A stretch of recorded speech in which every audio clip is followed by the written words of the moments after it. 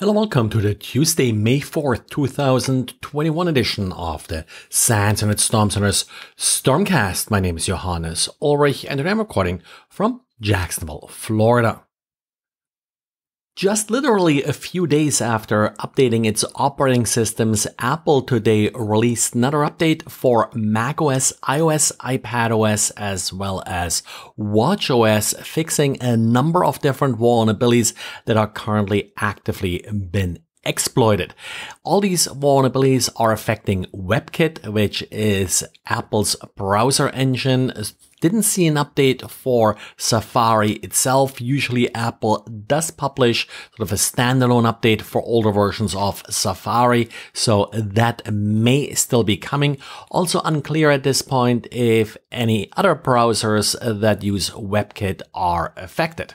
There appear to be two core vulnerabilities that are being addressed here, CVE 2021-3066-5 and then 3066-3.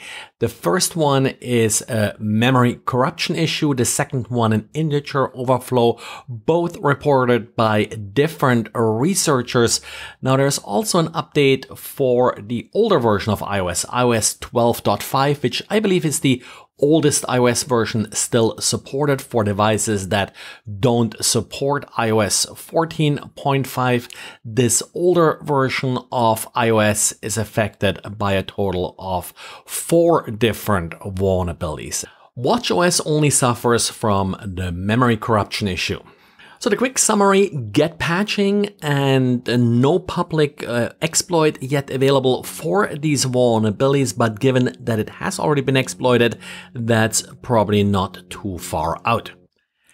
And talking about patching, I hope you applied all the patches that Microsoft released a couple weeks ago, in particular the ones for Exchange. Turns out that we do have the first proof of concept exploit that was made public for one of the 4 Exchange vulnerabilities that was patched with this last update. CVE 2021-28482, the exploit was published to GitHub. And it demonstrates code execution by launching MS Paint. Of course, it should be relatively straightforward to replace MS Paint with whatever binary one would like to launch.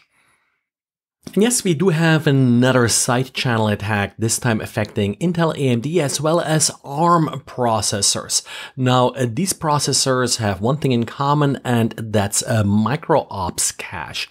As complex operations are being processed by these processors, they're broken down into these simpler micro-ops, and the micro-ops cache is actually an on-chip part of the CPU, making, of course, a repeat execution of these micro-ops very fast.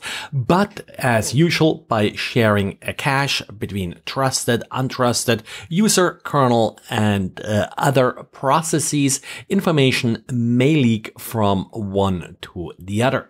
Also, because this happens before anything gets executed, many of the older workarounds for Spectre and the like don't prevent this new attack.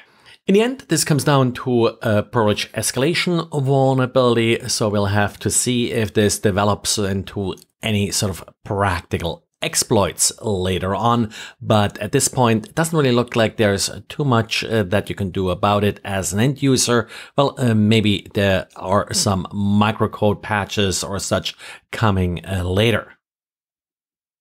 And Pulse Secure now released an update for its VPN product. The vulnerability, of course, was announced last week, but at the time there was sort of no real timeline available as to when a patch would be released. Well, you got it available now, so if you're running Pulse Secure, yet something else for you to patch, and patch quickly, as these vulnerabilities are already being exploited. And well, that's it for today. Thanks again for listening, and talk to you again tomorrow. Bye.